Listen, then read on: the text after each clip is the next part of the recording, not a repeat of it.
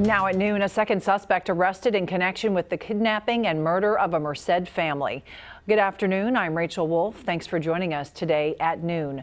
The Merced County Sheriff's Office has just announced the arrest of Alberto Salgado for criminal conspiracy, accessory, and destroying evidence. Officials believe he aided his brother Jesus Salgado in killing a Merced family of 4.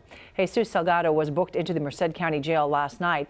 The Sheriff's Office says the 48-year-old had previously worked for the family and had a long-standing dispute with them.